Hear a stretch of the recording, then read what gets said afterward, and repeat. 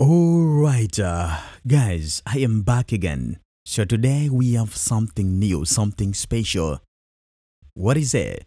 Okay, so today I'm going to be showing you how to mix from scratch. Okay, so I'm gonna teach you all the basics about beat mixing. Okay, beat mixing. I'm sorry.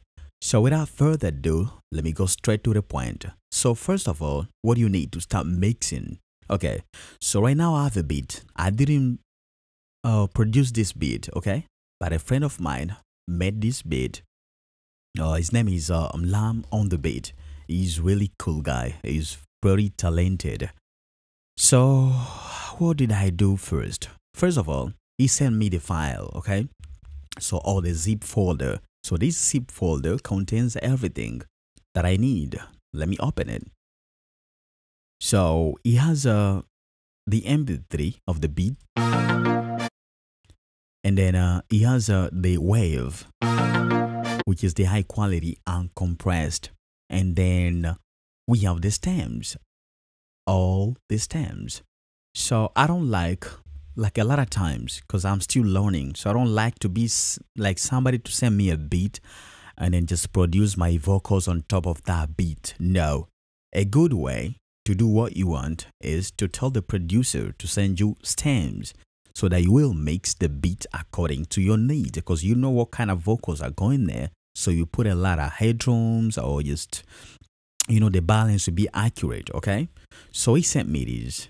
So all you have to do, just highlight all of them. Control A or Command A, select all of them, and then drag and drop to your DAW. If it's FL Studio, Logic Pro, when I'm using Logic Pro. So that's the first step, just drag and drop. After that, to make your job a little bit easier, make sure you name and all your tracks appropriately. As you can see right now, I already did everything. So I named every channel. As you can see, kick, rim, shakers, conga, shaker afro, conga 3, conga central, reverse, drums roll, crash, bass, etc. So after you name all your instrumentals, so now it's time to make sure you arrange them properly. That's gonna save you so much time.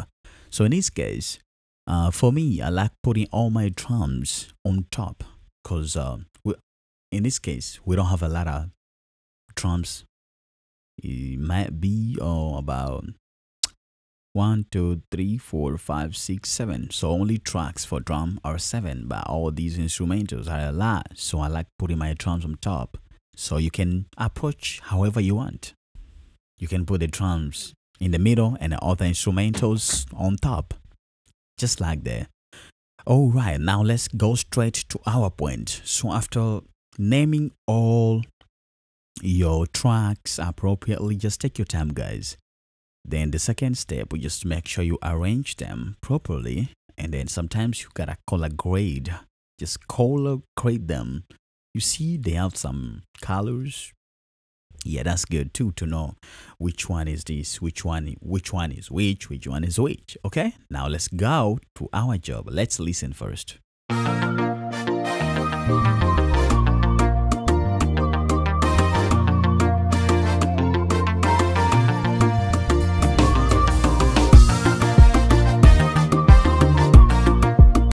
Yeah, so by the way, these kind of beats are from Africa. So, but in this case, any kind of music, sometimes the music is a universal language. So no matter where it is from, you can still learn a lot of stuff. Okay, so the beat sounds good. There's nothing really wrong with it. There is something wrong, but not really wrong. We can still export these beats are mixed or leveled, and then people will still hear like, oh, this is fire, it sounds good, because majority of people, the consumers, they ain't got no technical ears to hear what's wrong with the beat, what's wrong with the music. Okay, but if you are a producer, mixing engineer, or master engineer, of course you will know what's wrong with the beat. So first of all, this beat, listen again. So the kick, it's not popping, it's not punching enough. Why? Because all these instrumentals are louder, and then some of them need to come down so that the kick and the drums should shine a little bit more than other instrumentals. Because in a beat, the loudest part are the drums, and then the bass and all those kind of stuff comes next. So what I like to approach my mixes is by putting all my tracks to like no volume at all.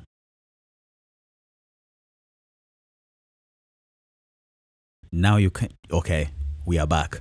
All right, so now if I play them, hear nothing. You can hear nothing because everything I put it on. I don't know if it's zero. How many dBs are these? So I'll just put it all the way down that you can hear nothing. So after that, now I will start raising one by one. So that's called gain staging. So first step of mixing is gain staging. That's the most important part. Do not be skipping this part, guys. If you skip this part and you're still a beginner, your mixes will always sound bad, and you'll be asking yourself, why is my mixing sound this bad? Because you are not gain staging. Gain staging makes a lot of sense. Okay, so first of all, I always start with my kicks. So let's choose the most busiest part of the beat that a lot of instruments are playing it. So I think this place right here.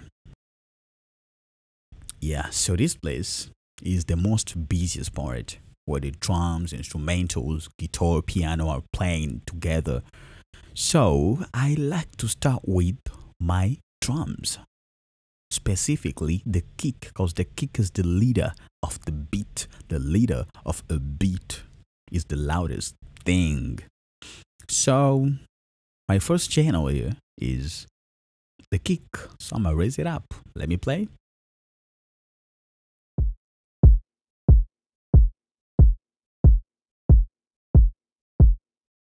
So on this gig, what we have to do, I make sure that I don't cross.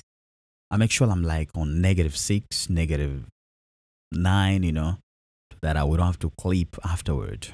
Let's see the meters.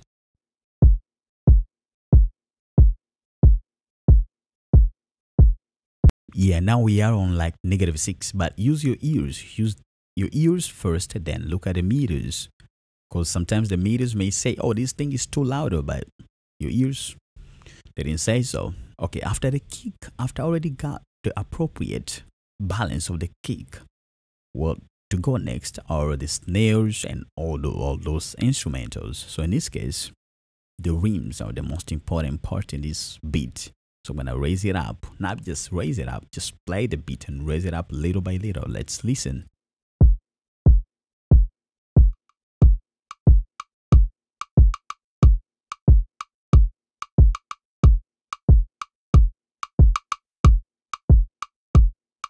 All right, just like that. Make sure you don't mix your beats like way too louder. Just make sure the volume is like in the middle. That's gonna be good so that your ears, will know this one is too loud or we need to make it a little bit louder. So after that, we have shakers. This is the most important part too.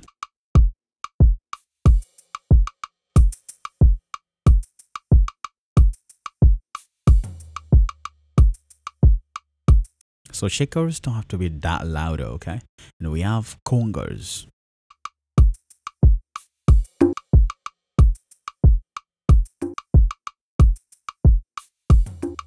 Oh, I forgot one thing, guys. Make sure when you are mixing, put it on mono.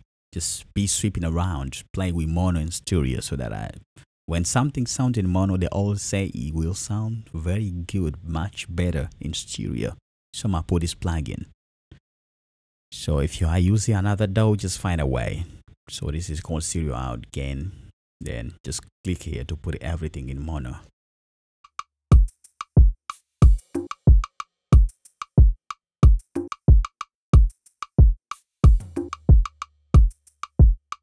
All right. we have more shakers, Afro.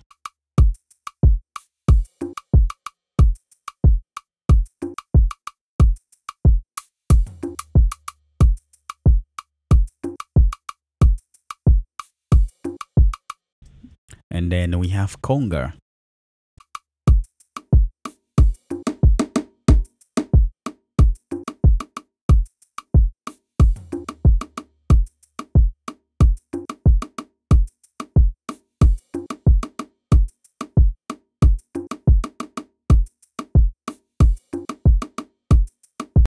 And then we have the conga central. There are a lot of congas in here.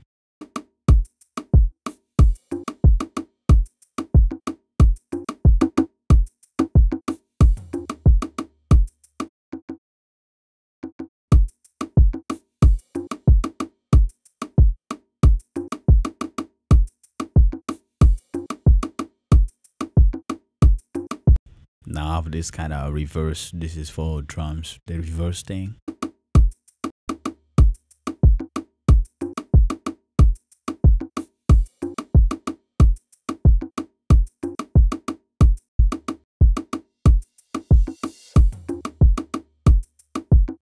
All right. So reverse, I don't want it to be too louder. Now we have this drums roll.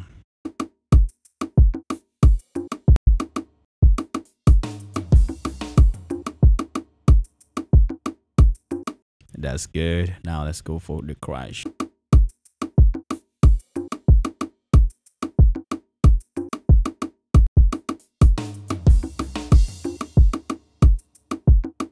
Yeah, the crash sounds good. Now, bass. This is the most important part too.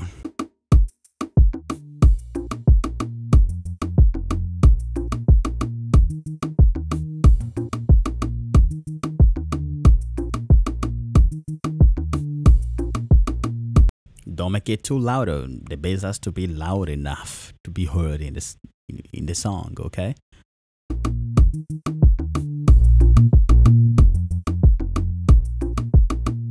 So it has to be like a little bit down from the kick the loudest, then the bass down, like, you know, smashing it.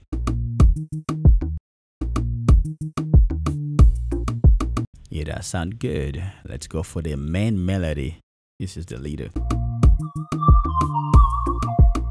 I'm gonna put this in stereo because this thing is just some magic melodic thing.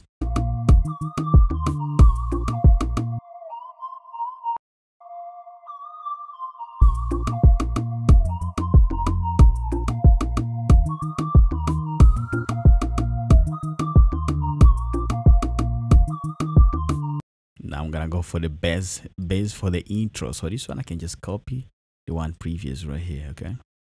I don't have to worry about that. Now I gotta go for the rhythm of the beat, the main rhythm. Yeah.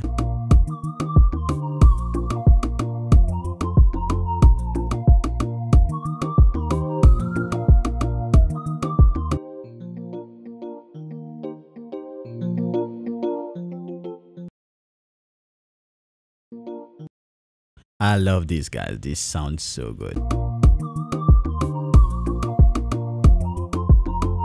Now the next one is another rhythm, piano.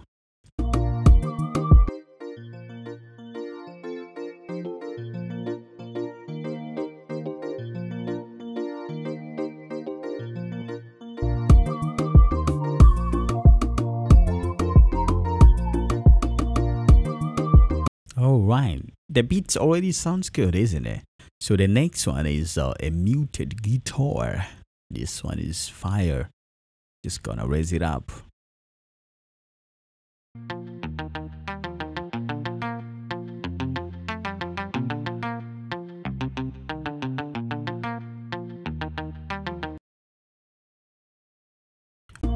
All right, this is the muted guitar. It sounds so good, isn't it?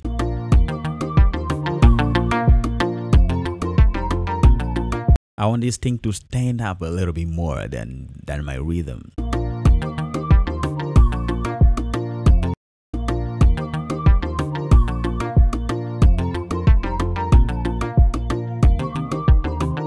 Next, we have the pads, guys. The pads are my most favorite, lovely, soulful thing in a beat. Let me show you what I mean by pads.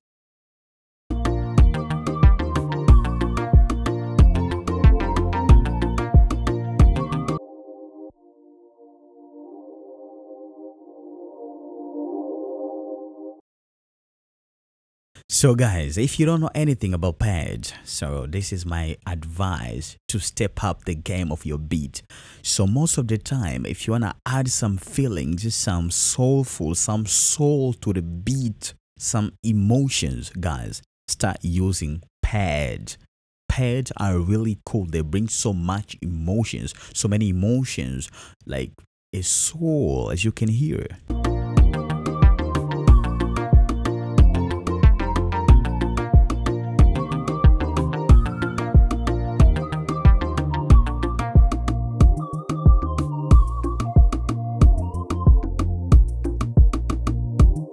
As you can hear, I muted it like all this rhythm guitar. Now we can only hear the pads.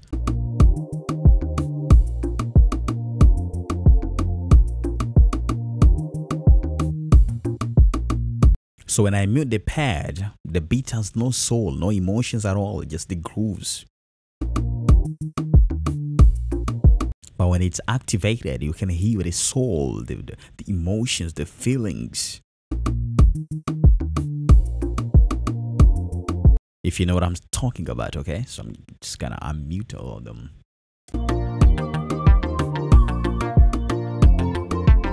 So by the way, guys, do not skip this video, because at the end or in the middle, I'll be giving tips that you cannot hear pretty much like a lot of people are talking about, but they're really important from making good beats, okay?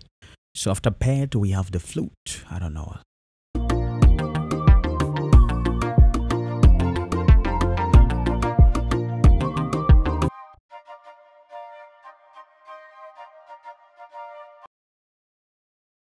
So guys, some instrumentals are really separated. So to hear them good, you need to activate the stereo. Just mute the mono output and then put it on stereo so that you can hear them really well. Like in this case.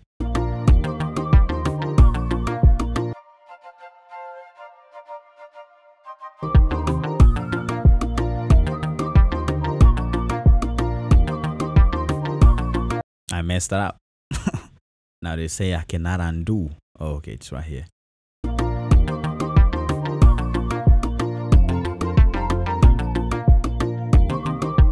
So now we cannot hear this properly, but it's still there. If I mute it, the beat is still like something.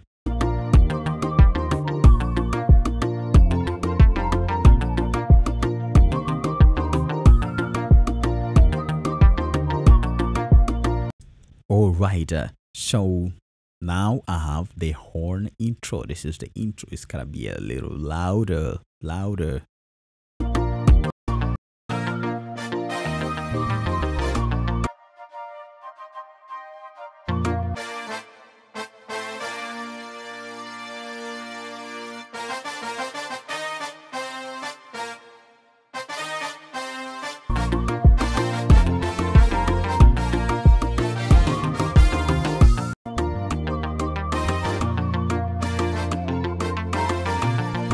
So the reason why the intro instrumentals has to be that louder, it's because there'll be no vocals, there'll be nothing. So they'll be like the main lead of the entire intro. Okay. So now we have the last track is our outro. So this one has to be louder too, because we'll be putting no vocals to the end.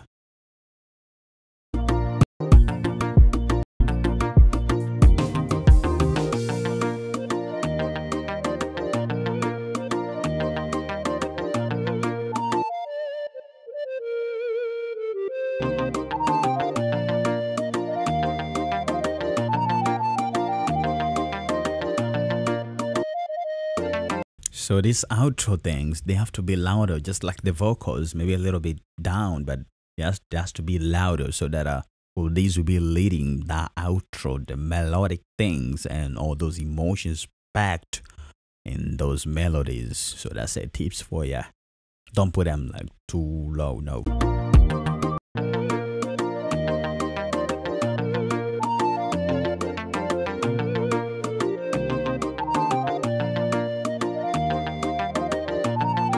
All right, so we done. Now let's listen our beats.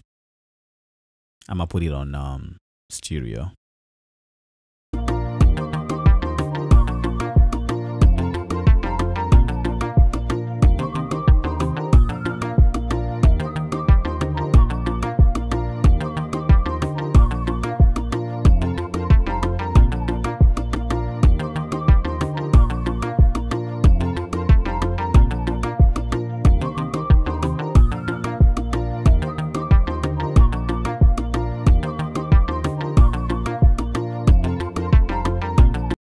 So now, as you can hear, the kicks are popping a little bit more punchy.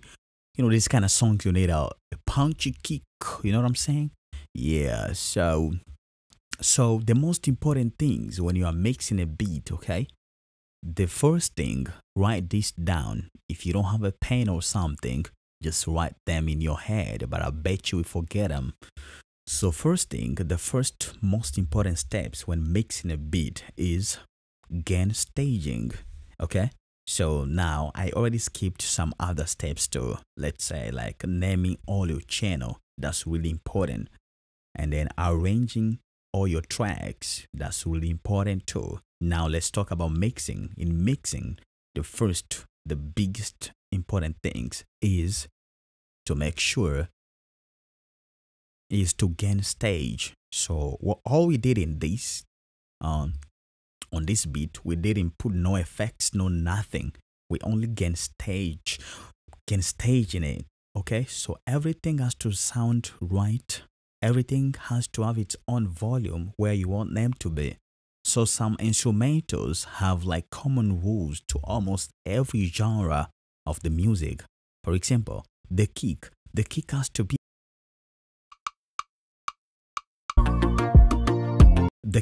be more punchy, okay, in almost every genre of the music.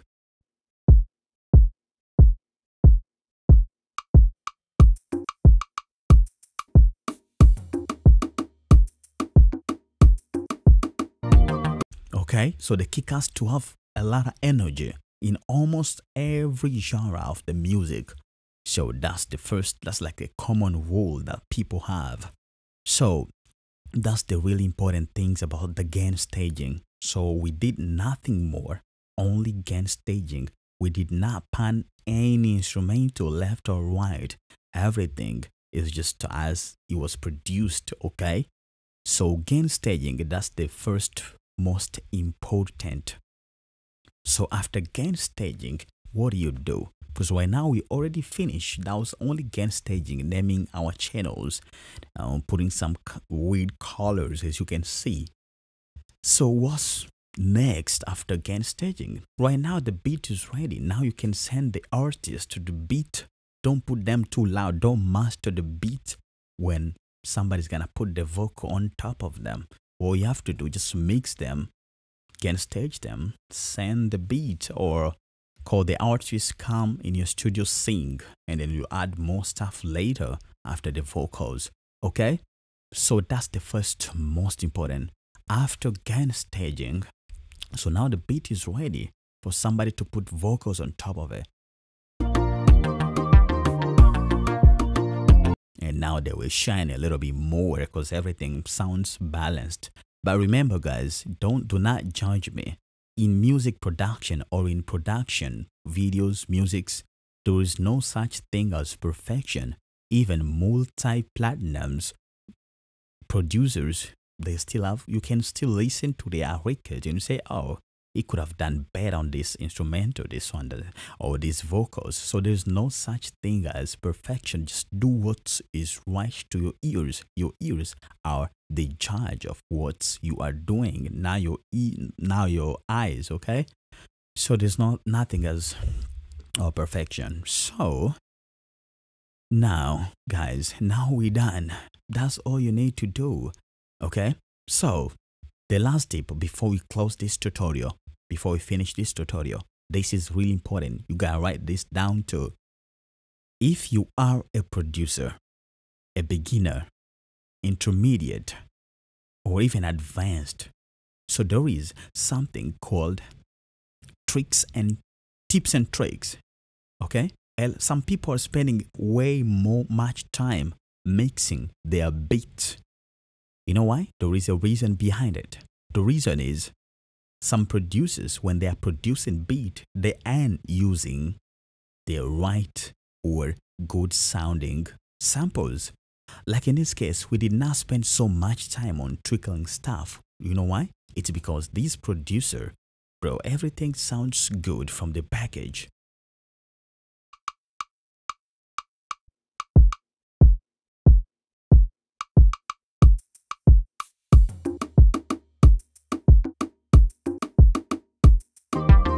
Okay, so we did not spend so much time because this producers, he chooses good sounding samples. So when you are making a beat and you don't want to spend more time mixing it, just playing with EQs, compressors, or whatever effects, make sure you choose the right samples, good sounding samples. Do not be choosing trashy sounding samples, because that's gonna make your job a lot harder, and then sometimes they are unfixable. So what you have to do, the key is to choose the good already sounding samples, and then later on you will thank me, because you don't need any magic, you don't need any effects. We did not put any effects on our mixing, but our mixing is sounding good. Because I'm telling you, the producer that produced this beat, he chose the very good sounding, he chose the very good sounding samples. So that's the key for making good beat and then not spend so much time on mixing it. Choose the right or the good sounding samples, and then after that, just play with your instrumental.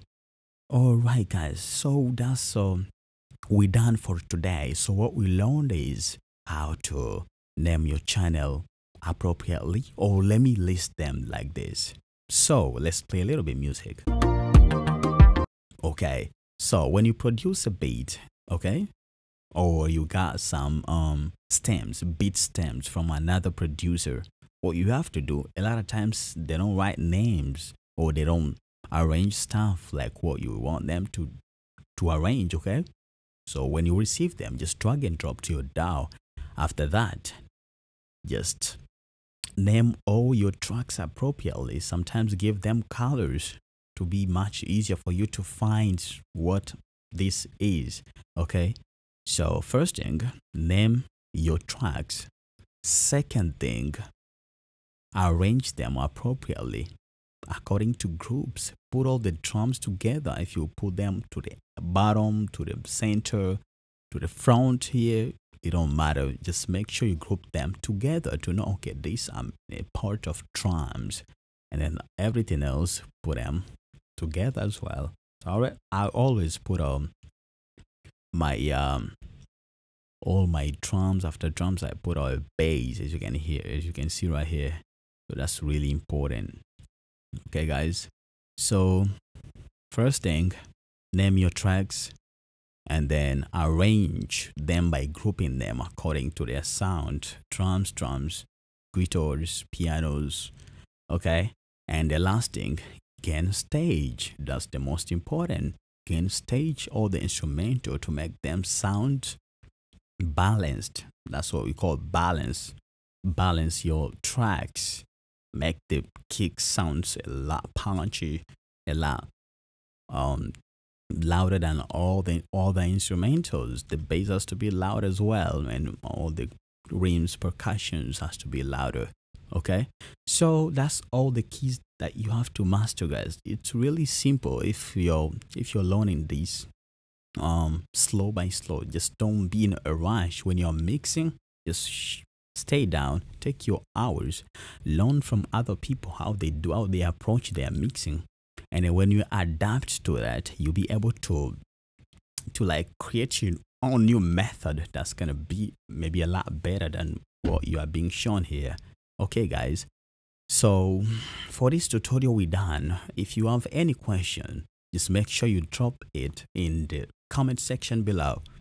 And then for the next part, next video, we will learn how to put effects to achieve some kind of sounding that you are going to. So we already gained stage. For the next video, I will teach you how to sound design. It's called sound designing. Okay, now you are designing your own sound to make your beat sound the way you want it to sound. Okay, so without wasting so much of your time, guys, thank you so much for watching this video. Make sure you watch the next part to learn how to sound design, how to design your own sound, how to make the beat sound the way you want. Okay, without much talking, see you to the next video.